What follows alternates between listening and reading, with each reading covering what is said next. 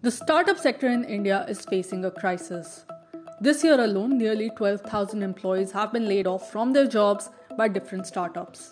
Many of these startups are unicorns, that is, they are valued at above $1 billion. Some of these layoffs have been attributed to the funding winter which is being observed in the sector. Investors are no longer writing checks as easily as they were before, and as a result, there has been a sharp decline in the amount of funds startups have raised. But another important aspect of this story is the changes in the labor laws in India, which have made these mass retrenchments possible. The earlier labor laws had offered protection to employees and workers from wrongful terminations. They had also offered remedies to workers to fight for their rights when they were being exploited. The 4 new labor codes that were enacted into law, which replaced the earlier labor laws in the beginning of this month, have done away with many of these protections. Kiran Chandra, President at Forum of IT Professionals and General Secretary of the Free Software Movement of India, talks about this worrying trend of layoffs in the Indian startup sector and the reasons behind it. The fundamental issue is why and how is it that they have been able to do it is because of the change in the labor laws of the country. We all very well know that despite the earlier labor laws, which are protective of the employment, which are protective of the people's rights, have been in place. Now, all of them have been subverted and people have been retrenched for some time. At this point of time, while the industry itself is in a boom at the moment, till now there have been even the recruitments are of in an all-time high. The reason why they have been able to do it is just because of the change in labor laws, which is the primary reason. And the people have got literally zero protection to fight them or challenge them in the courts. The new normal is going to be a hire and fire is going to be the norm in the industry now, because the new labor laws facilitate it, and even the labor rules that are here to basically implement the law will only look at it, will be only legalizing all the stuff that all the IT companies have been doing. And the other important change which is going to be is there is a number restriction that existed, but earlier, even if any company which has 100 plus employees, there were certain restrictions on how they can fire the employees, etc. Now the number has increased to 300. So it means any a small companies which have got less than 300 employees, there would be no loss. Even the minimum laws that are applicable, or what you could say, maybe the minimal remedies that are existing, even they might not be applicable for most of the IT companies in the country. Maybe when you speak about the earlier question that you asked, what would happen to the startup ecosystem? The startup ecosystem, even be it a startup company or be it any company which is lesser than 300 employees, the people would be really vulnerable who are working in those industries. And I think this is a stupid part of the legislation itself, where the number has been increased to 300. It should be reverted back. We have been always demanding, saying that any institution or any industry that is there, because the change in nature of work also is in place. We see the change in nature of work, where a huge amount of mental labor is actually being put into with the production process. When you see all these changes, even the law should be applicable even to the firms which are lesser than 300 in number. So I think this is something which should be in place. The question is, IT industry has never been immune to labor laws, but the perception has been that people did not really think about it, because there was the whole bargaining capacity in the IT industry has been very different when compared to the other conventional industry. Where since the Y2K period, there have been, barring a very small durations where the IT industry did not have the kind of a boom that it had, but by and large, there was a boom period for a prolonged period. And when there was a boom period, people did not continue or think of fighting the employment order, or you could say the employers or the employers associations, because they found it easy to find a job with a better pay pack. And that is why it prevented from going for a collective bargaining, because when I, as an individual, still have got an opportunity to get a hike of 30% or 20% or 25%, which is more than the conventional wage revision that happens in any industry where the conventional trade union movement happens. So this situation is the reason why people did not organize themselves into unions or go for collective bargain in the IT sector.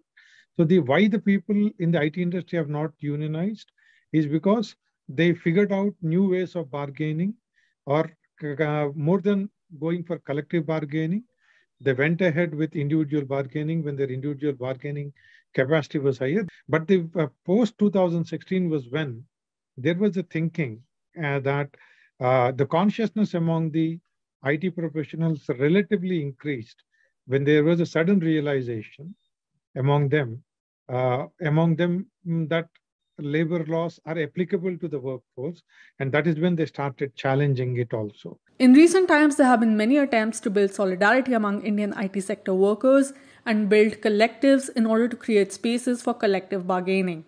What has been the process of building unions in the IT sector, and what have been the challenges in this process? The most important challenge was for us to basically go to the people and explain to them that labor laws are applicable to the IT industry. And I think the biggest challenge was that making people making it known to the people.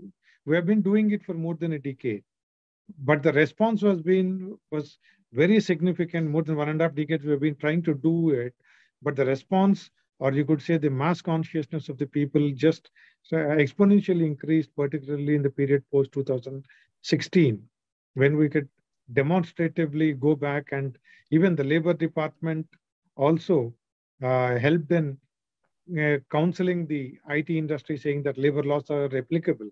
Because, of course, there are people from the HR department who finish their MBAs and come and sit in the IT industry and live in their own make-believe world, who thought that labor laws really do not apply for the IT industry.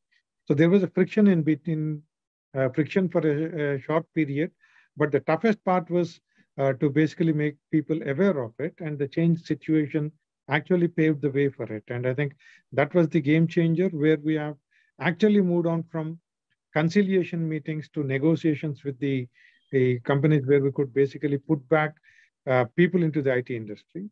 Very significant, I would say that most of the, including MNCs, also we had many places where we have got employees reinstated back into the companies, because it was not an easy experience also, because we had to expose a certain industry which were really crooked or cruel in the way in which they retrench the employees. It is not that we just wanted to blame or mudslinging over all the enterprises, but there have been certain enterprises, for instance, like Verizon. Verizon, it basically retrenched employees with the people whom they employed to retrench employees was, one is paramedical staff, bouncers, they employed bouncers, and also psychiatrists who were there to basically, psychologists or psychiatrists who were there. This was the team of people who, along with the IT professionals, who along with the HR managers or HR team, started firing the IT professionals in Verizon. It was a huge number of people, close to 800 to 900 people were fired in a span of 2 days. And when people just said, I'm not going to sign here, it was the bouncers who were flexing their muscles and ensuring that people sign. And these kinds of bullying, we have even gone to the extent of putting up criminal cases with all the video recordings being submitted in the court.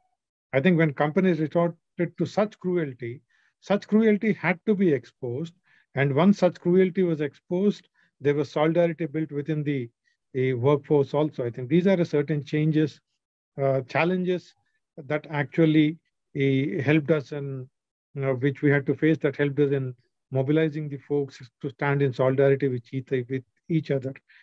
See, I mean, what is happening is these labor codes, more than weakening the unions, are basically breaking the spine of the working people's bargaining capacity. The bargaining capacity, or the limited capacity, I'm not going to speak about what happens with the public sector or the other industries, yes. But when I look at the new generation industries, or you could say all the new generation industries, be it pharma, be it IT, or be it any other biotech companies or any of these new generation industries, it is going to become the bargaining capacity has been significantly high because the industry has been a booming industry. If you look at the pharma industry, if you look at the biotech industry, or if you look at the IT industry or IT, it has been a booming industry for all these 3 decades. So in this industry, people had a certain capacities of the bargaining power because there was a strong backup or a strong labor laws that basically barred people from being retrenched at any point of time. But now this bargaining capacity is going to come down because there is no restriction on the employers at all. The employers are working out backdoors to uh, hit at the bargaining capacity. For instance, when they retrenched all the workforce who were 10 plus years of experience, if there would have been no rapid increase in digital consumption, most of the people who have been retrenched, lakhs of people who have been retrenched in the period since 2016, actually went back into the industry by accepting lower wages from what they were getting earlier. So this is a way in which the employers figured out a way that they fire people and hire people back. And a role that was, I would not want to name the name of the company because they have been taking people back, but we have seen that for the same roles, when companies were paying close to 1.5 lakhs of rupees per month, people were retrenched and they basically recruited again with the wages which were almost 1/3 or 50% of what they were paying earlier. Because this is a very peculiar situation because there exists a reserve army of labor and you have already put there is already precariousness that is creeping into the lives of the people working in the new generation industries. So the companies have figured out a new ways of restructuring the entire wages in the companies, even when the earlier laws existed.